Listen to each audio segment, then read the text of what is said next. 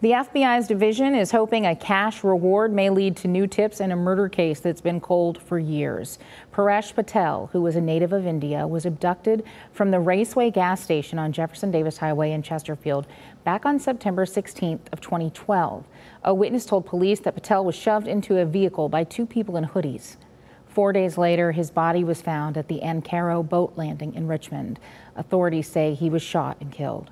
The FBI is now offering up to a $15,000 reward for information that leads to an arrest in this case. If you know something that could help, you're asked to contact the FBI's Richmond division.